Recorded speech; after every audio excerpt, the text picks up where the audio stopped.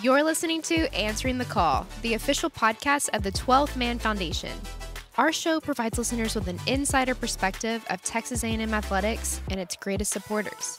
This podcast will bring you exclusive interviews with coaches, athletes, donors, and the dedicated staff of Aggie Athletics and the 12th Man Foundation. You ready? Let's dive into today's episode.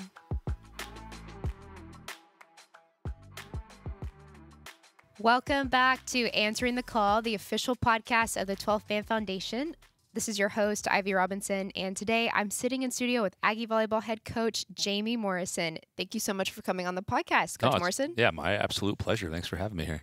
To begin, Coach Morrison, can you tell us where you're from? And maybe, let's do this, maybe a fun fact about yourself. Where I'm from, I'm originally from Southern California. Born and raised in that area, so grew up in the Dana Point, San Clemente area of Orange County, for those people that know it. And fun fact, I'm a really good snowboarder. Really? And I think it's the thing, I'm all equally, if not better than volleyball at it. And it's just something that I enjoy. It's my meditation. It's my way of getting away. And I'll go down some runs where if I'm not thinking about what I'm doing and my brain goes to volleyball and how to side out, all of a sudden I'm going to hit a tree. So it's a little bit therapeutic for me too, if it's my place to kind of go meditate and be away from other thoughts. Do you have a favorite place to snowboard? There's one run called Dead Man's Leap on the backside of Vail. And you have to drop down like a 10 or 15 foot like drop to get into it, so nobody does it. And it's just, there's always powder, goes through some trees at the bottom, and then I can just do that run over and over. It's like literally like my therapy when I'm trying to go to bed at night. Ryan, our sports psychologist, he used golf. I use snowboarding as my thing to like go through this run so I fall asleep. And I envision that run over and over again. Really? Yep. See, that sounds like a total adrenaline rush, obviously. Yeah. Like you love the thrill of it. Yeah. Yeah. I think maybe all coaches have that a little bit. Yeah. Like, otherwise, I don't, like, this is hard. And I think the reason for we do it, we have to be on the edge. I think that's interesting because to me, that sounds like not something I would do for therapy at all. But it's so interesting to see like what individuals enjoy doing to like get their mind off of things. Different people have their different things. Yeah. So for me, I do like finding thrills in the world. I was actually just listening to a podcast on awe. And just like when we open ourselves up to that, to something that's greater than us, whether it be something that we're doing or something that we see, it creates happiness. So for me, that extreme side of things is a piece of it. Very cool. So, Coach Morrison, can you share about your path and journey to the game of volleyball specifically? Yeah. I often share with young coaches, just I think to this day I have an imposter syndrome for this reason, but just I started off at UC Santa Barbara, again, California kid, and I was there, and I was the kid that didn't know about recruiting, so I called the head coach, and I was like, hey, can I come play for your team like 5 days before school started? And he's like, yeah, sure, come on and hang out for a little bit. So I lasted, I don't know, longer than most. I think I lasted 4 months, something like that, and then I got cut, and then the women's team needed a practice player to go practice against them. So I was like, sure, I like this game. I love this game, and I want to keep playing. So I said yes to that. And then all of a sudden it turned into a volunteer assistant position. And I put that myself through school. I was volunteer assisting. I was a teaching assistant in the economics and accounting department. And then I was working at Outback Steakhouse for a piece of that, just trying to pay my tuition. And I remember having this thing that was cool, and I was walking from practice to a TA session when I was going with a group of 30 students, and I was looking over at the practice gym, and I'm like, I'm never going to make it in the sport. Like, no one's ever going to want someone that got cut from their volleyball team. I don't have this name brand or these things, and I think it's also a piece of why I got good. I was always like, I felt like an underdog that I had to learn. I had to go pick up these things that other people didn't have. And so I worked my way through school. And again, kind of with this vision of this is cool, it's fun, it's a hobby, but I didn't see it necessarily being a profession. But I loved it, and I kept doing it just for that reason. It wasn't I wanted something out of it at the end. It was just I loved that team. I loved that program, and I wanted to see it through. So they asked me to stay on one extra semester at the end, and I did as a volunteer. And then my plan was to go off into the accounting world. I was this close to becoming an accountant. Really? And I was near the top of my class in the accounting department, and I had an offer from an accounting firm, and I was literally about to put pen to paper, and I got a call from Mick Haley at the University of Southern California, and he was like, hey, before you do that, just come talk to me. We all have these people in life that have changed your life. Mine is a woman named Liz Town Gilbert. While I was at UC Santa Barbara, she was the assistant there, and she was the one that kind of brought me in as a practice player, and then was like, hey, do you want to come in as a volunteer, and then like helped me get an internship with the 49ers in their public relations department. And then she ended up taking the assistant coaching job at USC, and literally my life would not be what it is right now. And the other one, just I always teach all of my assistants, as at the time she wouldn't let me pay for anything either. And I was angry at sometimes I would sneak it in, and she would look at me and just say, hey, Jamie, one day you're going to be in a position to pay this forward. That's going to be your payment to me. So I, again, eternally grateful. She ended up going to USC, and Mick Haley sat down and he's like, hey, we'll pay for your MBA, and we'll give you a salary, and you'll have this dual position with the men's program and the women's program. And I was like, I can't turn down a free MBA. So I got hired in August, so school had already started. So, all right, so next year I'm going to start this MBA. So I started getting ready for all the tests and things that go into that. And then that next summer, I got a call from the national team being like, hey, we'd be interested in you trying out for this position. And the other lesson I tell young coaches all the time is, like, I was lucky, quote unquote, as I'm throwing up finger quotes here, but I was in the right place at the right time with the right skill set that someone couldn't live without. And I just tell people, whether it be business world or whether it be the volleyball world, get really good at something that people can't live without. And for me, it was the video and statistics side of things, and I didn't realize it. As again, I was just at Santa Barbara, and somebody handed me a laptop, and I go down rabbit holes of trying to learn things, and I was like, I want to be the best at this. So I taught myself, and all of a sudden I didn't realize it, but I was one of the best in the world at what I did. And it opened up that door to the national team, and I got offered a 2-week tryout at first, and then 2 weeks later I got a phone call being like, hey, like, I've done my digging here, like, I want to hire you in this position. And again, Liz Town Gilbert, Hugh McCutcheon, the two people that changed my life. Hugh McCutcheon was the head coach of the national team at that time. So I joined the national team basically just taking care of video and statistics at first, and then I was put around some of the best coaches and players in the world, and I think both of them taught me a lot. And with the national team, it's awesome because, like, I remember my second quad, and I spent 4 years. I skipped this part on accident. My assistant coaches tell me I can't anymore. We won a gold medal at the end of that quad. And I remember we looked at each other and we're like, of course, we worked harder than anybody else in the world. Like, and I think those results come with that. So Hugh decided to go over to the women's side, and I went with him. And both of those quads, and the story I remember vividly is I was in Montreux, Switzerland. And when you're with the national team, everyone thinks it's glitz and glamour and all these things. And, like, our players will have nicer facilities here at Texas City A&M than they will if they go to an Olympics. But I remember me and Russ Rose, who was the head coach at Penn State, legendary. Like, he won 3 national championships in a row at one time, like one of the names in our sport that everybody knows. And him and I were roommates. And I don't think Russ had ever shared a room with anybody for the last, like, 20 years of his career. But I just remember we were just sitting there at night, getting ready for bed. We're laying in bed, and he started talking to me about, hey, what are you guys teaching passing? And I started talking to him about culture. And, like, that, I don't know, 2-week or 10-day trip, it just exemplifies the national team for me, because it was just constantly the Russ Roses of the world were popping through our gym, and they were asking us questions, and I got to ask them questions. And it was just this formulation of ideas that started getting into my head of, this is what coaching should be. And if I take over a program one day, this is how it should look like. And again, those experiences changed my life. So I got to the end of that quad, and Hugh took over the University of Minnesota as the head coach there. And the other assistant that I was working with was Karch Karai, who's one of the legends of our sport, probably the greatest player, men's or women's, to ever play it. And he was taking over as the head coach of that team. And he was like, hey, I want you to be my assistant. And I stepped away for a little bit to be an assistant in college. And then Karch called back, and he's like, hey, I really want you to do this. And I couldn't say no to another Olympics. So 3 Olympics went by. I won a gold, a silver, and a bronze. And Kim, my wife, likes to tell me that I got worse with time, but I like to tell people just winning a medal is really, really hard at the Olympics. Absolutely. And at the end of that, I was sitting on the bench after the Olympics semifinal, and we had lost. For people that don't know our sport, it's best of 5. So you can win 3-0, you can win 3-1. You can win or lose 3-2. And the 5th set goes to 15. So the rest of the sets are 25. 5th set's 15. I think if I remember correctly, we lost 17-15 in the 5th set of the Olympic semifinal. And I was sitting there on the bench, and again, going through my head, man, I'm winning a medal. I'm winning a gold medal is really, really hard, because I thought we had done everything right. The culture was amazing. All these things were going. And so I was sitting there just thinking about that. And then I was also just caught up on this. Like, I just went through arguably the most pressure-filled situation in our sport. Olympics, you spent 4 years for this moment. You were here, and I didn't feel like my heart rate went over 80.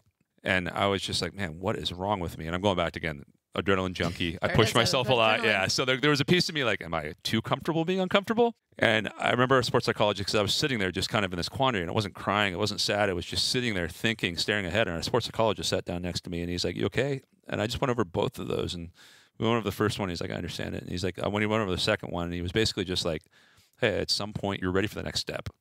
Like, you're ready to be pushed to the next way that you can. And that's being a head coach. And I remember sitting there being like, it has to happen at some point. Like, and I tell, I don't know, there's a lot of assistant coaches, a lot of people that are probably younger, like, I'm ready. There's oftentimes you're not ready.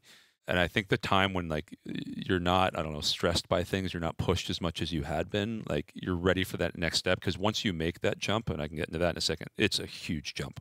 Mm-hmm. You get pushed in ways you weren't even thinking were humanly possible. But Karch and I talked. He wanted me to come back, and I was just, I couldn't promise 4 years was the biggest thing. And he wanted a 4-year commitment, and I'm big on honesty and integrity. And I was like, I couldn't look him in the eye and be like, yeah, man, I want a job. And I just told him, like, flat out, hey, I'm happy to do it, but if the right opportunity comes up, I need to leave. And if that means I need to leave now, I totally understand. And he wanted a 4-year commitment. And, like, we literally, I felt like I was, like, breaking up with someone that, like, I'd been together in a relationship, but neither one of us wanted to leave for like 10 years. I can imagine that's difficult. Yeah, it was hard, and we were staring at each other. I think we both got off the phone. We were teary, and it was the first time in my career that I'd never known the next step. Like, again, I went from like volunteer to like somebody wanted me, and then this wanted me, and this wanted me, and I'm like, I'm unemployed. And at the time, I was spending the national team season with the national team, and I was coaching in Turkey with Vakıfbank, which is one of the top clubs in the world. So I was in Turkey, and I had this thing kind of until, I don't know, May.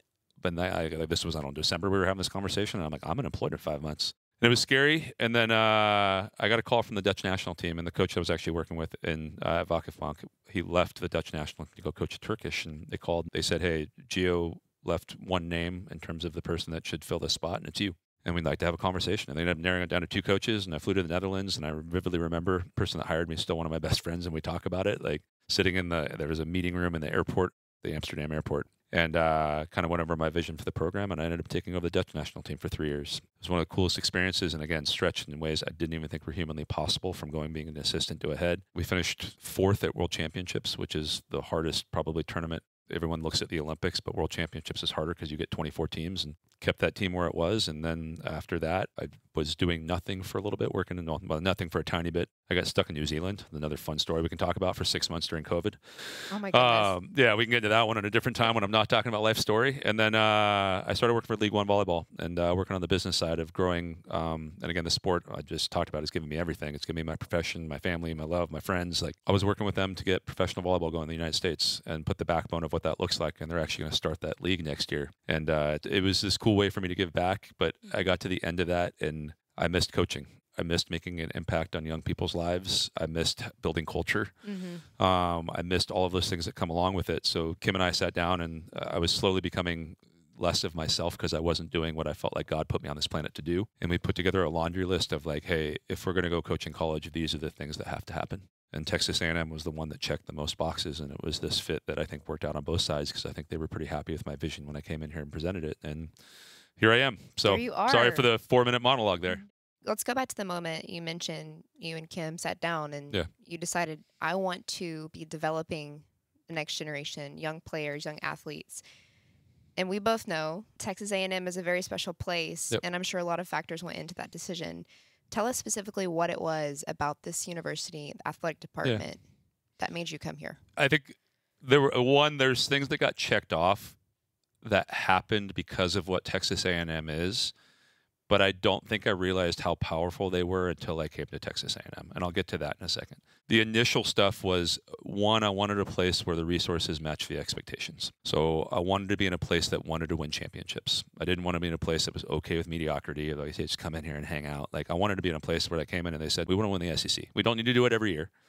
You're not going to be evaluated on that and be let go if you don't every single year, but we want to be in contention to win the SEC. And that was number one that I wanted to hear. The backside of that, where I just encourage people, if you're going through a job interview, like, you're interviewing them as much as they're interviewing you. So I fired back with, all right, like, you want to be here. What are you doing to match that? And they showed me the budget. They walked me around and showed me the resources. They showed me the academics resources that our athletes have. They gave me the vision for what Clark would be. And it was, we want to match that by doing this. Here's your practice facility. And I'm like, all right, like, you want high things and you're willing to back it. Because the hardest piece is if you're in a place that's like, we want to win, but you're last in resources. And you're like, these two things aren't matching. And it's really hard as a coach. So that was one of the things. Second thing is, I wanted a place that could balance academics and athletics. I didn't have a great freshman. I got wrapped up in everything that comes along with college, and I had a 2.2, and then I had a 4.0 after that. But school was really, really important to me. I realized that if I'm doing my job right, I'm going to produce 3 Olympians in my career. Hopefully I'm producing a bunch of other people that maybe want to go off and play professionally and do some stuff for 4 or 5 years. But everyone is going to end up doing something other than being an athlete at some point in their career. And me, again, I think one of the interesting things is that I have perspective on this, and I try to get this across to our athletes and how lucky and blessed we are in the United States. We are the one country in the world that I know of, and there might be another one somewhere out there, where our athletes get to go to school at the same time as they get to be an athlete. And if you're in Europe, and again, when I was in the Netherlands, a lot of stuff made sense. The one thing that didn't make sense, at 15 years old, you're having to make a decision between being a sportsman or a sportswoman or going to university. And I had 30-year-old athletes that had been to 2 Olympics and done all these things, that were scrambling at 30 years old to try to get an education while they were still playing volleyball. And just the fact that we get to do both is huge. So for me, it was a place that I can balance those two things, where And I think the school does an amazing job of doing that, encouraging, hey, we want to have athletic excellence, but at the same time, hey, we trust you as a head coach to make sure that this stuff is balanced. So that was 2. And I'm trying to think through the list of stuff. The resources, like I always tell in the recruiting process, one of the bougiest things that I had was like I wanted to be in a place that we could charter. And the outwardly one is I wanted our students to be able to go to class the next day and not have to sit through an airport and sit there and miss 3 days of class instead of missing 1 day of class.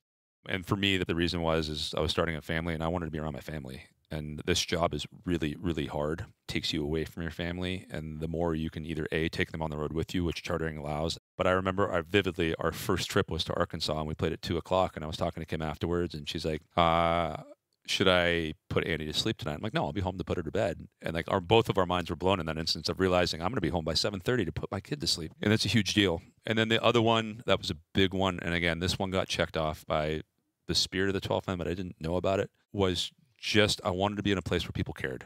I wanted to be in a place where people cared about athletics. I wanted to be in a place, and again, I was off working for Love at the time, growing the sport and doing the thing that I think is going to push the sport to the next level because there's a tidal wave coming with volleyball right now. Like popularity is growing in terms of participation. People are watching. They had 800,000 people tune into an ABC game that was on a weekend. It is going to blow up, and there's a tidal wave coming, and I wanted to be one of the people that was helping push it there, and that's what I was doing with League One. And I wanted to be in a place, and this is what I interviewed them on too, of like, are they going to help me push that wave further? The 12th man production studio that we're sitting in right now, like this was actually one of the tipping points for me being here was like, I can build a brand. I can help push the brand of volleyball. We can do some things that are unique and different that other universities can't do. We can tell stories about our athletes. We can do all of these things that make this place pretty unique, and I can help push this tidal wave further. And then I'd been around, playing at World Championships where there's 15,000 Japanese fans with thunder sticks going in the crowd. And like, I've been at schools, and I won't name names to throw anybody under the bus, but I've been at schools where you've been like number 1, number 5 in the country, and there's 500 people that show up. And I'm like, this is not what our athletes want to play in front of. Aligning. It's not matching. Yeah. And for me, I always tell the story. I did coach at the other school in Texas, and I was working remotely because I was coaching professionally with Athletes Unlimited. And Texas came here, and Texas was ranked number 1. Texas A&M was not ranked, and 6,000 people showed up. And I remember looking at this being like, man, like what happens when this reaches the tipping point of Texas A&M is good? You could sell out Reed. And that was just this, like, absolutely. I have my eyes wide right now because at the time I was just like, man, like this thing is a gold mine waiting to happen of people being interested in the athletics in general that will pull people in, that can get people interested in what I think is one of the most beautiful and graceful sports in the world, that can help this tidal wave. And for me, that was the giant check mark. And again, I didn't know exactly why. It's just, you can see it from the outside, and everyone always says once you get here, like you feel it, like it's different when you get here. And again, since I've gotten here, all of those things have grown into, I feel like I'm the luckiest coach in the world that picked this thing for the right reasons, but they've just been amplified so much more since I've been here. The 12th man, the spirit of the 12th man, it's that saying, like from the outside looking in, you can't understand it, and from the inside looking out, you can't explain it. Nope. It's truly incredible, and I'm glad you brought up that and that it was a factor in your decision, the support, the fans, the fan base of the 12th man here.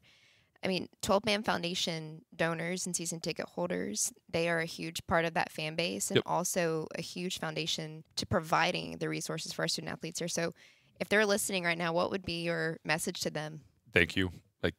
Gratitude's a core tenet of our program. I think it's a birthplace to happiness, so I try to express it as much as I can. But this isn't like I'm just throwing this out there. Like, I'm going to go first on the atmosphere standpoint.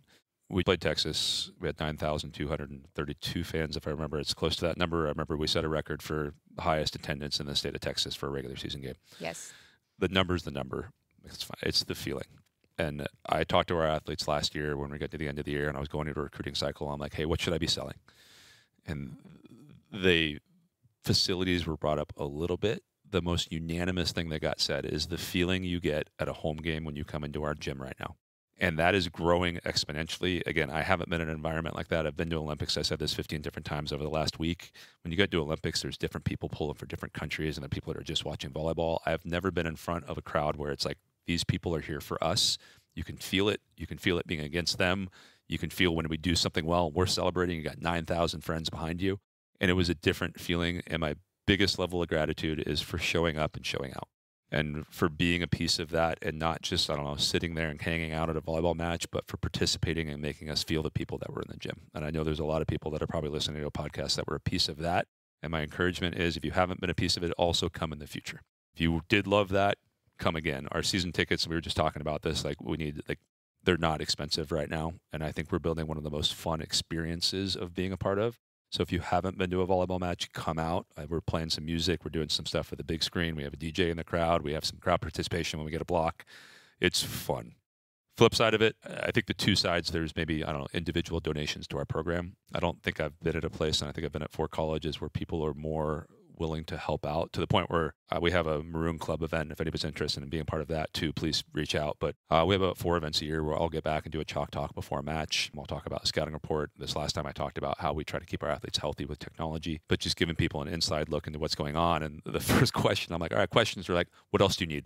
And I'm like, I don't know. And they're like, literally, put together a Christmas list. What else do you need? We're here to help. And it's just the willingness to go out and help in that way has been amazing towards our program. And then I said it before, I've been a part of national teams. The resources that we have, they're better than most. When I was in the Netherlands, we had Papendal, which is an amazing Olympic training center. And I was actually just sitting at Clark Nutrition Center the other day, just looking around. I don't know why, just that building compared to the temporary building. And I'd never seen what Slocum looked like before. So it just gave me this feeling of being back at that national team training center, of having all of these elite athletes in there interacting in different ways. And it's become like this kind of place where everyone gets to see each other because we all have our own amazing facilities. But the academic center that we have now, like, our athletes love the space and they're going there to study. And it's nice having a place that they love to go, opposed to a place that they're forced to go. And all of these facilities are just adding up into this amazing experience that our student athletes have that they're never going to forget for the rest of their life. And again, my hope is that 5%, 10%, let's go 50%. Let's throw it out there. If they want to go play professionally, that our athletes have the opportunity to that. Some do, some don't. But I want them all to get to the end of their 4 years and look back at this and just be like, man, that was awesome. That was amazing, of all these things that I got to do, all these experiences that I got to have, all these places I got to travel, all of these people I got to meet at places like Clark. And it wouldn't happen without the support of the 12th Man Foundation, the people that are supporting that, and the individual donations to the programs. Coach Morrison, going back to, let's talk about your debut season when you came into Texas A&M and you led the volleyball program to its first NCAA tournament since 2019. Yep. And its 26th appearance in program history. What did you instill that first year? What were your priorities in terms of culture when you inherited the program? Yeah, I think that year one is hard. I think I tried to present what our culture was going to be at the beginning. And I'm big on setting expectations for people of what's going to happen so that they have the opportunity to opt in. I recruit probably a different way, for example. And with all of our recruits, I've gone through, these are the things I'm going to demand of you every single day. And I did that very early on with this group so that people could opt in and say, like, hey, he warned us that he was going to hold people accountable to body language. He warned us that he's going to force you to work hard in these 7 different ways. And that way it's not this retroactive, like we're going back. So we really talked, and I think every coach should do this. Every business owner should do this. I'm a big Patrick Lencioni fan. For those of you that haven't heard of him, he wrote 5 Dysfunctions of a Team. It's my book on culture, but like all of his books are good. Great. His 2 podcasts, I adhere to him. But he talks about core values. And when I was in the Netherlands, I had a team manager that was a behavioral psychologist that worked in advertising. And he always talked about, what behavior are you trying to change? These are the 5 behaviors that I'm going to hold you accountable to every single day. We'll put a name behind them. But these are the 5 behaviors that I'm going to hold you accountable to. And we really kind of outline those. And then it's being consistent with them. And consistency every single day of that, of, hey, hard work for me is if someone shanks the ball, the whole team's going to chase it down. And if we don't do it, we're going to watch video of it. And we're going to go over that over and over again. And it's going to change. Or you're going to get, and this is where Patrick Lencioni goes to with core values, or you're going to get really uncomfortable and you're not going to be here. Like on your, like you're going to get uncomfortable. And I think it was a little bit of that of, hey, these are the things that we hold true. We're going to hold them true every single day. And I think athletes also, like we do a drill in our gym where basically we just hold them accountable for 2 minutes. And that's their favorite drill. Like athletes want to be held accountable as long as they know what they're going to be held accountable to.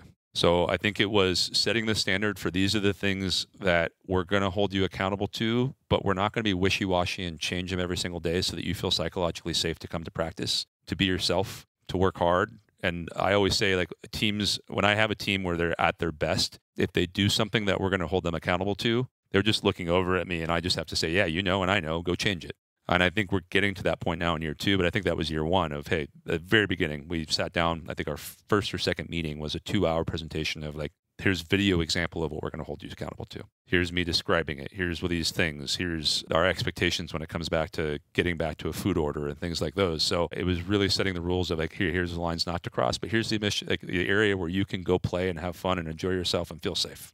It's awesome. It's a really good book, The 5 Dysfunctions of It. Oh, it is. I highly recommend it. We've talked to Afena Kosapala, and she mentioned that your approach to blocking has just changed her game and her whole perspective. And I know you have an innovative style. So can you speak to that a little bit? I think for me, there's some layers to things. I think one, an athlete needs to trust their body's ability to get from A to B fast enough to go be a good blocker. So for those that know our sport, Afena is a middle blocker. She has to travel from the middle of the court, which is 15 feet in, and go probably about 10 feet in both directions based on what the setter does across the net. So you got to be efficient enough and strong enough. Like you got to get in the weight room and make sure that you're able to move your body quick enough to get those distances. So it's training for us for the middle blockers. It's really 2 different footwork patterns of like, hey, here's, I guess 3 different footwork patterns. Here's what to do when you have a lot of time. Here's what to do you have a medium amount of time. Here's what to do when you don't have a lot of time. And get an athlete's body to trust those, because the next step is training yourself not to guess. We as human beings don't like to be wrong. So, and just in volleyball, if you have a 50-50 chance of being wrong, oftentimes you're going to start to guess so that you're right 50% of the time. And it's just something weird that our brain does. So it's, hey, are you efficient enough to move side to side? Can you be disciplined enough to stay in here and read what's going on? And then the third step is, can I read? Can I get my eyes? And you can look at every different sport. Our eyes need to go to the right spot in everything. If you're in football, depending on what position you're on, I don't know, if you're a quarterback, you're scanning coverages. If you're a defensive back, you're watching, probably, I'm guessing, I'm not an expert in these, but you're watching the wide receiver, and then you're trying to get the quarterback's eyes. If you're in basketball, you're watching the core of the body to see what's going on. And in our sport, it's whatever the next actor is. So for them, it's really getting a look at the setter and seeing what's going on. And can I pick up on tells of what they're going to do? And then it's putting all those 3 things together. And for her, it was, she's fast, dynamic. It was, can we get her to stay in the middle of the court and be disciplined in this thing? And then I'd say the next layer on top of it, which is making her pretty special right now, is what we do with our hands. Just that these are the things that tell the ball where to go. And she's done a really good job of, when I'm reaching outside my body, how do I turn this back in and get a side? And this year, even better than last year, but how do I get the soft touch that comes back this way? Or how do I get this thing so it ricochets back to the end line or straight down, or do these things that can do some pretty unique things with their hands. So it's kind of that pattern and get into that. And then can we talk about some different situations where we can take advantage of knowing what's going to happen? And she's getting there this year where we can start to play some games now because we're disciplined. So happy she said that. Thank you. Yeah. And I've watched matches. I mean, her, Logan, just incredible. Yep. On the net. Incredible. And I pulled those 2 aside at one point, and we do some stuff with rhythm too, and some noise and sound and some stuff that, I think blocking is a little bit of a dance of people need to be in the right place at the right time, and the 2 people have to have a similar footwork and cadence to what they're doing. So I pulled them aside at one point. There's just times in a match where I can tell the rhythm of it's there, and they're lining up, and I'm like, this is gonna be a block, and I'm like, sure enough, there's a block. But yeah, I agree with you. Let's go back to the sport psychology aspect of volleyball. I mean, I played in high school. Taking me back, and I'm remembering the game of volleyball, and I miss it a lot some days. But I feel like volleyball is a game of prediction, right? And like you said, you're trying to read. And so tell us more about the psychology aspect of it and how you coach your team. Yeah. The sports psychologists I referred to that sat down next to me on the bench, there were 2 of them that really had a huge impact on the way that I see things. 3 of them, actually. I take that back. The first one was Ken Revisa, who we brought in with the men's national team. And we'd brought in sports psychologists before that were like, you're an elephant, you're a giraffe. And we had 32-year-old men being like, who did you bring into this gym? And Ken was the first person that came in, you guys are going to the Olympics. And everyone's like, yeah, that's cool. And he's like, yeah, you're going to be there, and there's going to be 40 million people watching on TV. And everyone's like, oh, you can see the room kind of get quiet. And he's like, and you're going to get a little tight. And everyone's like, yeah, you're probably right. And he's like, I'm here to get you a little less tight. And it was just this first time we've ever had a real hey, this is hard. Spending 4 years of your life going to do this thing, getting this one opportunity to go win a medal. It's the only thing that everyone pays attention to. And if anybody's watching and they're casual Olympics fans, I just encourage you watch some of the other stuff that leads up to it. That is the tip of the iceberg that you see. And again, World Championships for volleyball is the harder one. If you want the best volleyball, go watch that. But everyone watches this one event, so there's all this pressure. And he's like, I'm here to try to get you to loosen up by 4%. And I've really gotten on that. When I talk, one of that core, but that first presentation I give, one of our core tenets is to understand discomfort. Is not to be comfortable being uncomfortable. It's to understand that, hey, when you're uncomfortable, they're usually uncomfortable. The ref's uncomfortable. People in the stands are uncomfortable. Our job is just to be 1% less uncomfortable than the people across the net. And we really try to word it that way, that we're just trying to loosen this up a little bit. And I think there's some skills that come along with that. So when I was working with Michael Gervais, who is our sports psychologist that, again, sat next match, he made it just very practical of hey, here's these skills you have to have. here's how we train confidence. Like and everyone thinks, oh, these people are just confident. It's like, no, you have done the work to back up the confidence. Like that is number one. Like, hey, I have positive self-talk. How can I reframe that? Can I have mindfulness? Can I do some mindfulness and meditation? About, I don't know, half of practices, we'll do a 5-minute meditation at the end. And the goal of that is to catch yourself slipping from where it is that you want your mind to be. Can we clearly define who I want to be as a volleyball player, as a competitor? Like, what do I look like? What do I sound like? What do I feel like? What is my dialogue on the inside when I'm playing at my best? And can I catch myself when I'm slipping away from that and bringing it back? One of the things, and I got to do this right now because we have a large upperclassmen group that I sit down and I want to do it. Might do it this week. Thank you for the reminder. Is do a personal mission statement of like, who do I want to be as a human being? Because again, I'm going to leave here and I'm going to leave this program, and some of us are going to be athletes. All of us are going to be human beings. But what are my values? What do I want to try to emulate? How do I want to leave my mark on the world? And can I catch myself when I'm slipping from that, bring myself back? So there's all these real world skills that can be taught around this, optimism, all of these things. And Michael Gervais was the one who kind of opened my eyes to that. And then I would say the third one is Bernie Holiday. I was over, Kim was working at Pittsburgh with her volleyball program for a little bit. He works with her volleyball program, and he was the one that made it real world to me. Whereas Michael would talk about it, Bernie would find a way to hold people accountable to it on the volleyball court, or hold people accountable to it in life, or give these real world examples where I can practice this. And Michael did too. Like, for example, like we talk about finding your five. We've been talking about that a lot for the last 2 weeks of like us as human beings. We don't operate best at a 1 where we're half asleep. This is in any phase of life. So if anybody's anything else, we don't operate at a 10 where we're walking into a business meeting and we're shaking. We operate best in the middle of that where we're tuned into, hey, this is important. So I'm not at a 1, but I'm right at a 5. And I remember Gervais the first time, he's like, here, I recommend this. He's like, if you're single, I wouldn't do this if you're married. I just encourage you to walk up to a complete stranger and give them a compliment on something about them. And he's like, your heart rate will get up, you'll get to a 9, and then just find a way to bring yourself back to a 5. But he would find little ways to make that real also. But it wasn't just this thing that we talked about anymore. It was this thing that we can do, that we can hold people accountable to every single day. And I think the combination of those have really like molded me into how do we teach skills so that they're performed best at 14-14 in a 5th set. How do we talk about things and use language that's going to get that? What skills can we teach to help our athletes bring themselves down to a 5 in those moments? So we talk about it a lot within our program. That's so interesting. It's basically like you either control your emotions or you're controlled by your emotions. Yep, 100%. And taken captive of those feelings, 100%. those moments, so you can excel and thrive in moments of pressure or moments wherein the game is on, right? Yep. And that's what we're doing this for. Like, everyone can teach someone to play their best when things aren't on the line. It's, hey, when things get down to that moment, can I be myself? I don't need to be more than it, but can I be myself in that moment is really, really important. Coach Morrison, I also want to get your perspective on name, image, and likeness and its impact. What's that? Yeah. It sounds familiar, right? Yeah. Want to get your perspective on that and its impact on the student-athlete experience here at Texas A&M. Yeah, I think our athletes should be compensated for us using their image to help the university in some ways. So I'm a full proponent of our athletes having access to getting to do this. Where we're trying to do it differently as a program is I really want to teach how to use that money. And for me, I didn't learn this until I was 35, to generate wealth for them down the road.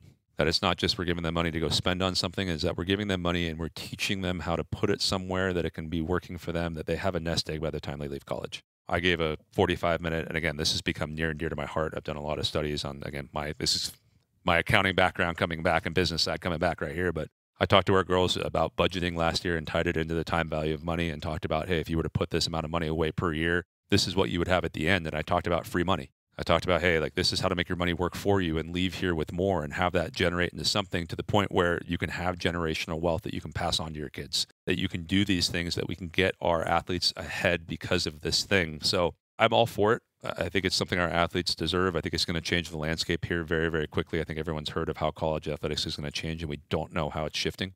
But I want to make sure it's done in the right way.